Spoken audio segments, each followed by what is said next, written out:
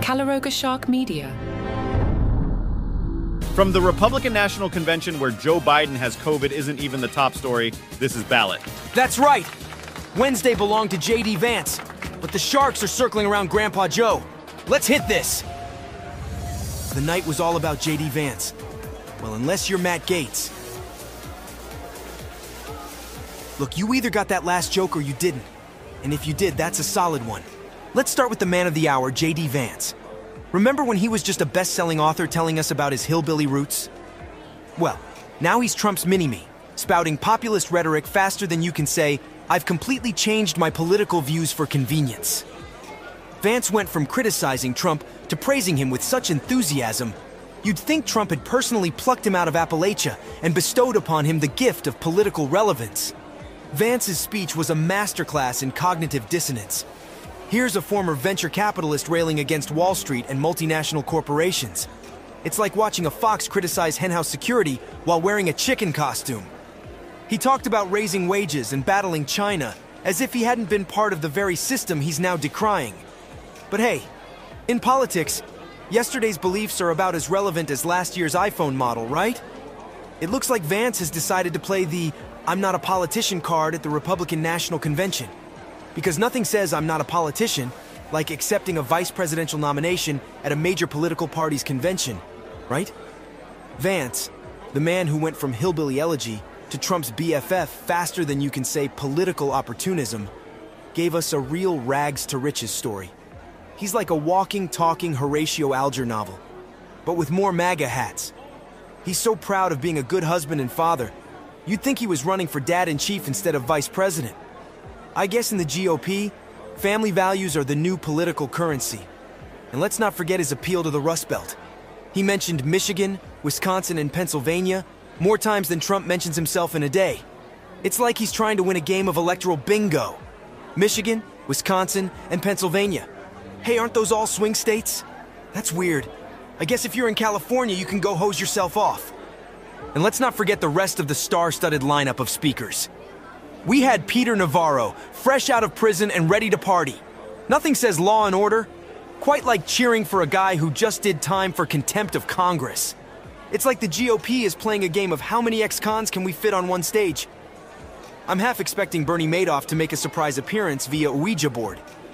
Meanwhile, Trump's trying to soften his image by having women speak for him. It's like he's playing political ventriloquism. See, I don't say mean things about women. I just get other women to say nice things about me. Laura Trump, Kellyanne Conway, and even his granddaughter were trotted out to paint a picture of Trump as a loving family man. It's like watching a nature documentary where they try to convince you that grizzly bears are just big, cuddly teddy bears. And don't even get me started on the culture war rhetoric. It was flying around that convention hall faster than a Fox News ticker. We had Callista Gingrich essentially accusing Biden, a devout Catholic, of leading an anti-faith crusade. It's like accusing the Pope of being secretly Protestant. Then there was Tom Homan, practically frothing at the mouth as he told immigrants to start packing. I haven't seen that much misplaced aggression since my cat tried to fight its own reflection. The whole convention is a testament to how much Trump has reshaped the Republican Party. It's not your grandfather's GOP anymore, unless your grandfather was really into populist rhetoric, questionable trade policies, a dash of xenophobia, and some really crisp-looking uniforms. And let's not forget the elephant in the room. Or should I say, the elephant not in the room, abortion. The GOP tiptoed around that topic like it was a sleeping bear. I guess they finally realized that taking away people's rights isn't as popular as they thought. Who knew? Finally, we have Ronnie Jackson, Trump's former doctor, talking about Biden's health, while conveniently forgetting that Trump is just a few Big Macs away from the same age bracket. It's like watching a kettle call the pot old and decrepit. All of a sudden, Trump has a granddaughter, which makes sense since Trump is Joe Biden's age. And I have to credit the Trumps for keeping the children out of all the politics. Until now, anyway. I'm not here to make fun of children, and I won't. But I also realize who is Kai Trump is going to be good for SEO. Last night, Kai Madison Trump, all of 17 years old, took the stage at the RNC to give us all a glimpse of the normal grandpa side of Donald Trump. Because nothing says normal like having your teenage granddaughter speak at a national political convention, right? Kai, bless her heart, tried to paint a picture of Trump as your average run-of-the-mill grandpa. You know, the kind who gives you candy when your parents aren't looking and checks notes. Prints out your honor roll achievements to show his friends. I'm sure all the other grandpas out there are nodding along thinking, yep, that's exactly what I do when I'm not running for president or dealing with multiple felony charges. And let's not forget the golf. Apparently, Trump calls her in the middle of the school day to chat about their golf games. Because who needs math when you can work on your swing? Am I right? It's heartwarming to know that even when he's going through all these court cases, he still finds time to encourage Kai to be successful.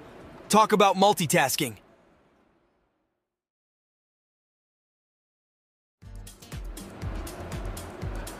Now you're probably wondering, what's Joe Biden been up to? Oh, he has COVID. Normally that would be a big story, and not the story I goof on over the silly upbeat music bed in the second half. Just hours after news broke that Joe himself said if a doctor told him not to run, then he wouldn't run. All of a sudden he has COVID. It's like when you saw Kevin Bacon in Beverly Hills Cop 4 and you knew he was going to be the bad guy. Oh, did I just spoil Beverly Hills Cop 4 for you? You had 2 weeks. Don't act like you were planning on watching Beverly Hills Cop 4 tonight. Anyway, when you do watch it, it's super obvious. Like Biden saying if a doctor gave him an out, he would take it. Biden's doctor says he's got mild symptoms, which in political speak probably means he's feeling about as chipper as a wet cat. But don't worry, he gave us a thumbs up before jetting off to Delaware. Because nothing says I'm fine like fleeing to your home state, right? Do they not have doctors at the White House? He has to work from his Delaware beach house? That's the excuse I'm going to give the bosses at Calaroga Shark Media next weekend when they ask me to work a 4th weekend in a row. Hey, I'd love to make fun of Trump and stuff, but I have COVID. I can't possibly record something using a USB mic and a laptop.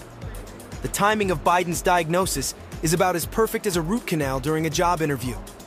Democratic lawmakers have been begging to see Biden out front, and now he's going to be behind closed doors.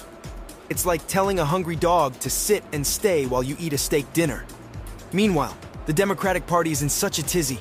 They're starting to sound like a group of squirrels who've had too much coffee. Adam Schiff, bless his heart, chose this moment to publicly call for Biden to drop out. Talk about kicking a man when he's down. And contagious. And let's not forget about Kamala Harris, who's keeping her campaign schedule like it's business as usual. I guess in the Biden administration, the show must go on, even if the star has to watch from his living room overlooking the ocean. Must be rough. Nancy Pelosi, the queen of power suits and perfectly timed clapbacks, apparently decided to give old Joe Biden a ring.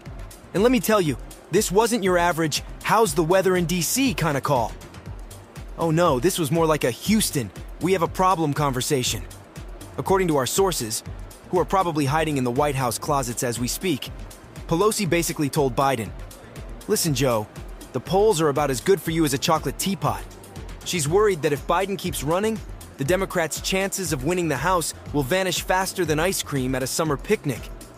Even that guy Brute was like et tu, Nancy? But Biden, bless his heart, wasn't having it.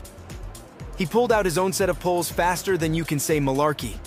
When asked for comment, the White House spokesperson basically said, la la la, I can't hear you. It's the political equivalent of sticking your fingers in your ears and humming loudly. And Pelosi's team? They're playing the she's been in California, she hasn't talked to Biden card. Because apparently phones don't work across state lines anymore. It's like when my sister doesn't text me back for 4 days. Well, I guess she didn't want my extra Kenny Chesney ticket. Her loss. My sister, not Nancy Pelosi. Although if Nancy Pelosi wants to come see Kenny Chesney, have her text me. Speaking of Nancy Pelosi, before I go, can I talk about the worst part of the day? Even worse than me blowing the edit at the end of yesterday's show? If you had CNN on around 7, you saw Nancy Pace get up there. She introduced herself as Nancy Don't Call Me Pelosi Pace. It was perhaps the lamest attempt at a joke in the history of mankind. And I say that as someone who has made 50 lame jokes in today's episode. At least I had the help of AI in making today's show. Nancy, maybe pay the $20 for Chat 4.0. I'll probably be back later today as I'm sure something will happen. By the way, never grab dinner with Anderson, he takes forever to eat.